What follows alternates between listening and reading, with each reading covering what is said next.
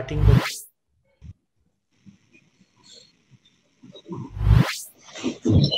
All right.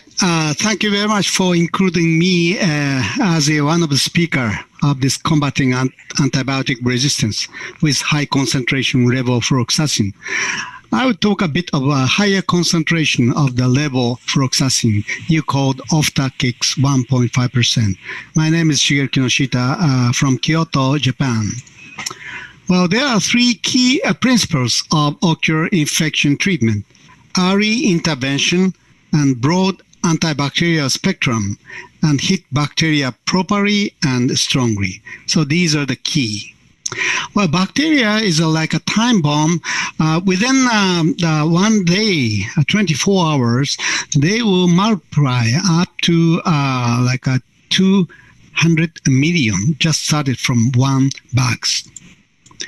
So when we are talking or thinking about ocular surface infection, I myself will divide into two major categories. One is a commensal bacteria, including Staphylococcus species or Streptococcus and Enterococcus fecalis, and so on. And the other group is environmental bacteria, such as Pseudomonas aeruginosa and Celatia species. These two are making the corneal infection.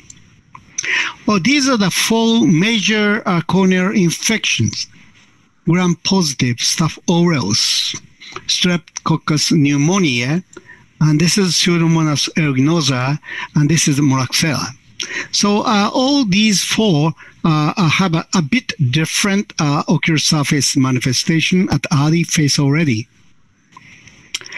When we had a national survey many years ago in Japan, corneal infection has two peaks of age, at least in Japan, with or without contact lens usage. Around 20s to 30s, there's one peak in a younger age, and the other is the 60s. Contact lens related infection is dominant under the 30s years of age.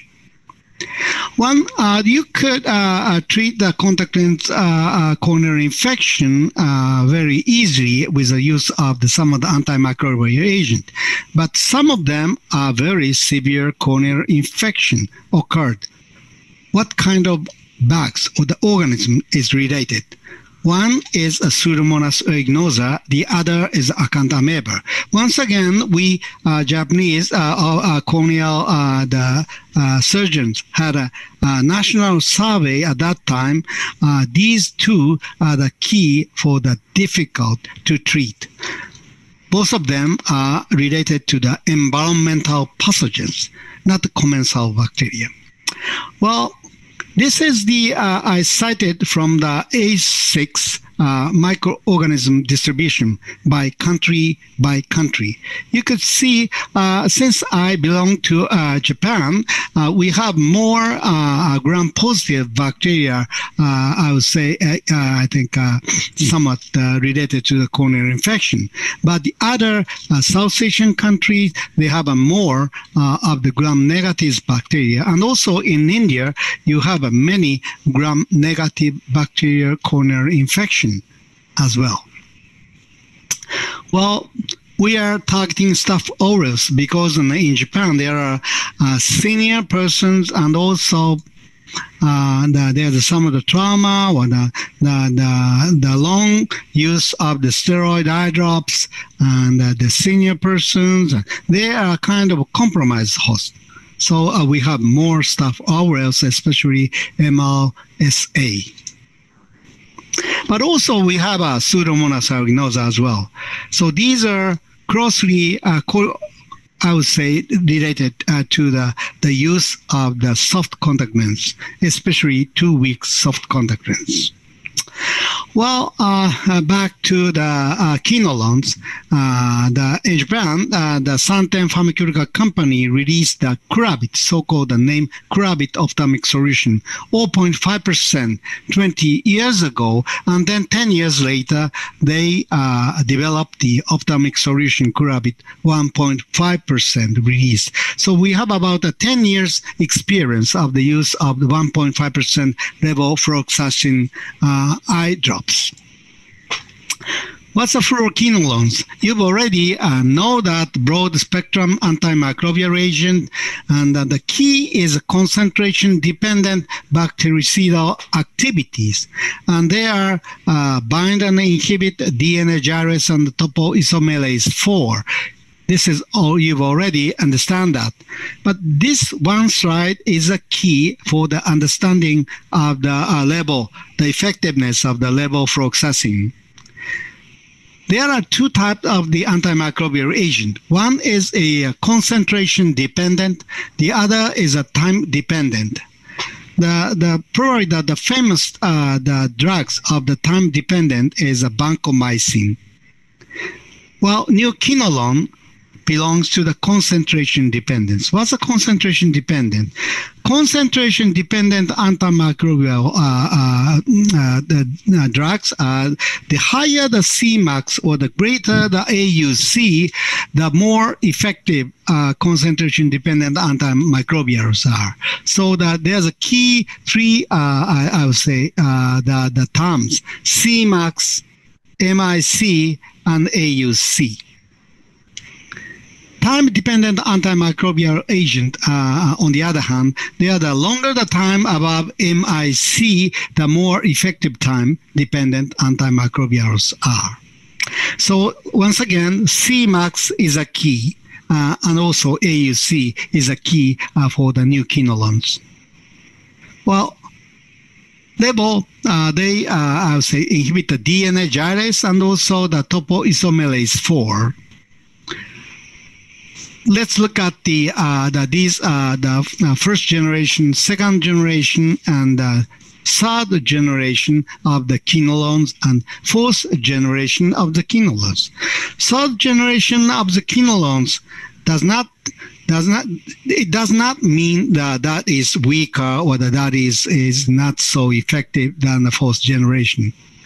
For instance, I would like to show you, this is the very important the data released in Japan, Vegamox ophthalmic solution interview form. This is official interview form released in Japan. Please take a look at the Pseudomonas aeruginosa, the sensitivity, MIC. You could see moxifloxacin and levofloxacin. Levofloxacin is far sensitive to the Pseudomonas aeruginosa in terms of the MIC of the Pseudomonas aeruginosa. There's another report, I think, released from the other elsewhere. Levo is once again sensitive than the moxifloxacin. The Levo is sensitive than moxi.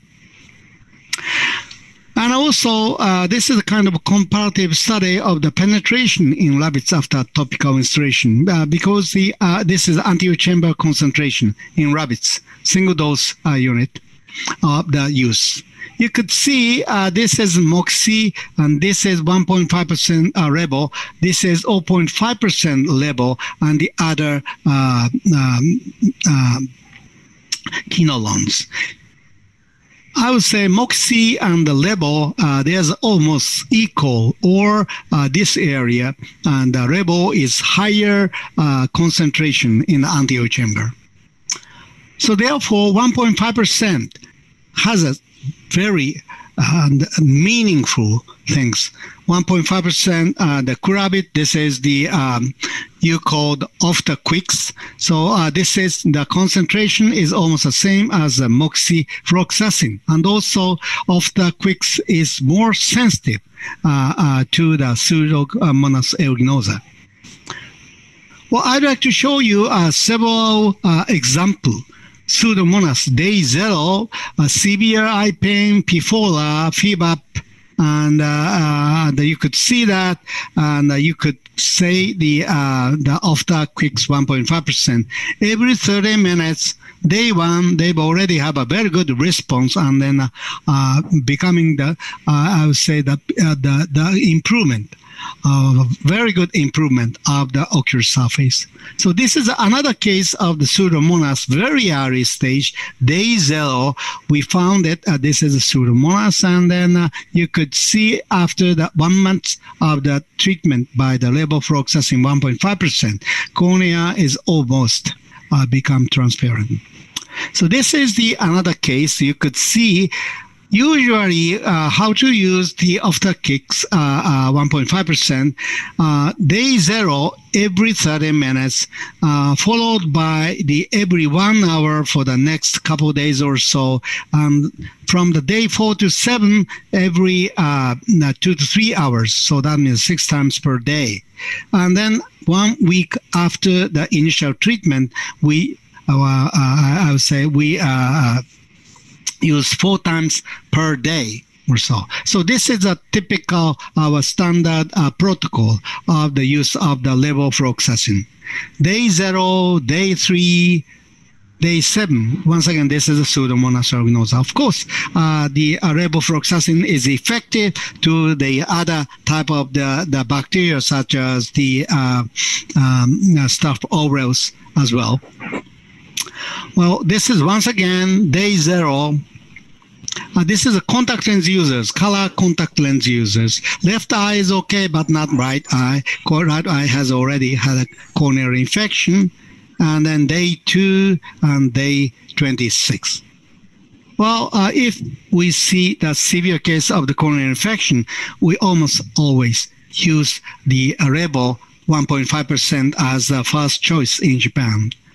Well, I'd like to show you some of the data, clinical efficacy and safety, and also penetration and PK data, and broad spectrum of the bacterial coverage, including Pseudomonas species of the level 1.5% called Oftaquix in India. Well, this is a peak concentration of the level 1.5%.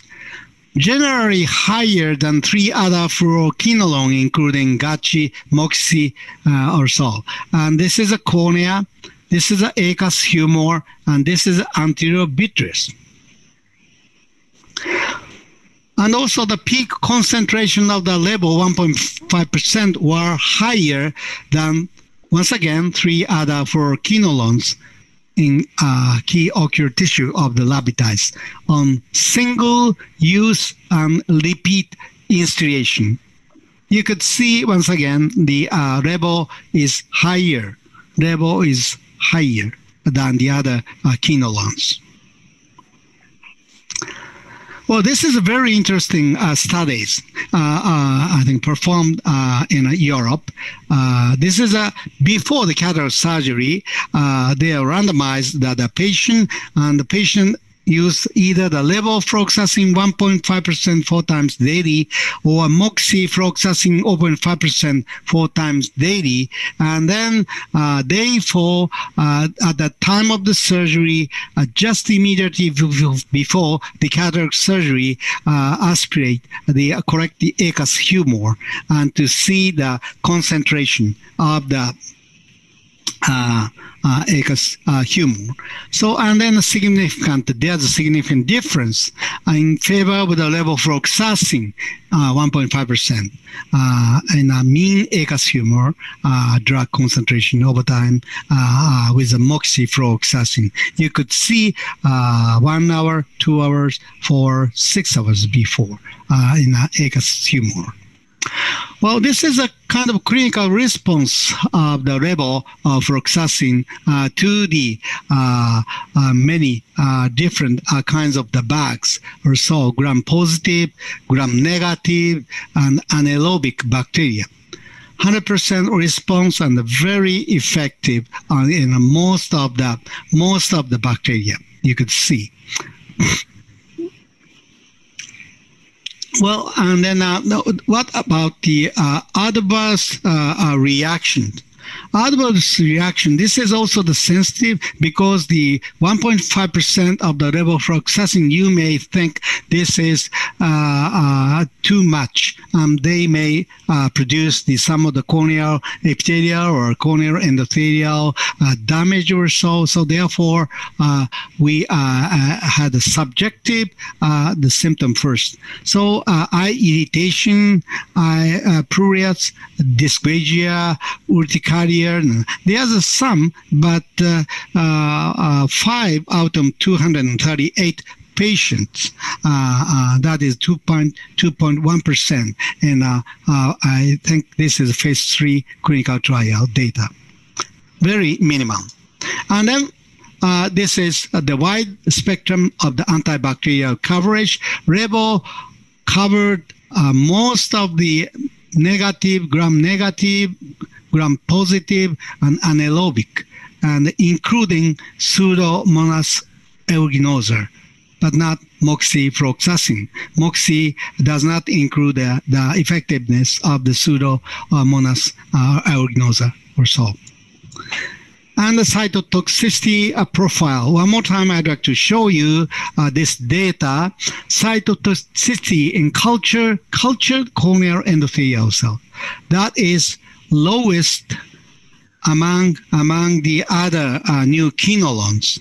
So therefore, effects of the fluoroquinolone on wound healing. This is wound healing in corneal endothelial cells. We would say that this is a less adverse effect of the cytotoxicity on the levofloxacin than the others. So this is once again cytotoxicity in cultured corneal epithelial cells.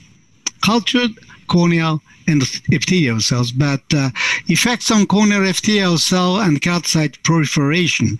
So the experiment is a bit different, but this could say the level, once again, is the lowest cytotoxicity as compared to the 3 other fluoroquinolones.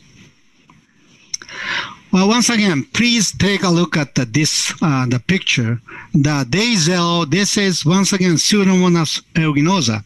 I'd like to use these ocular surface at the picture because the Pseudomonas is the most difficult to treat, at least for the corneal specialists. So therefore, but not only for the Pseudomonas, all the other type of the different kind of the bugs, the level is very sensitive to treat them.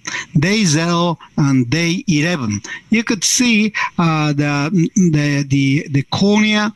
These corneal is healed, although there are some of the still the epithelial defect, but the corneal infection site is already managed quite properly, and then the visual acuity improved significantly.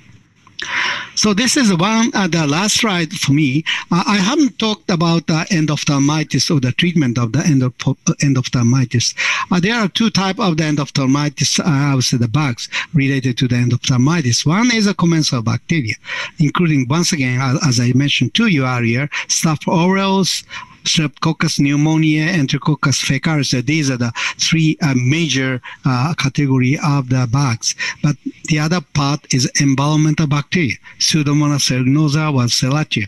If there's some of the endophthalmitis occurred caused by Pseudomonas aeruginosa, the eye is already gone. So we are very, very careful about which kind of the topical antimicrobial agent used for the prophylaxis. We use the levofloxacin 1.5%, generally speaking, in Japan. So once again, thank you very much for your kind attention.